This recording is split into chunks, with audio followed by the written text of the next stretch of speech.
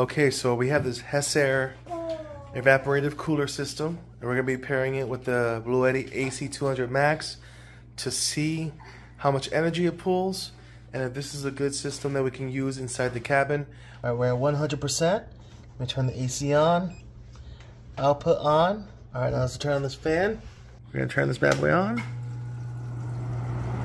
can hear the water turn on and the fan definitely turn on. You can see the water start running down the back. We're pulling about 66, 65 watts of energy. Alright, so now we're going to turn this fan down to a low with the pump. Oh wow, that went down to 39 watts, 37 watts, 38. He's doing this back and forth jumping business, but for the most part, it's staying down at 38.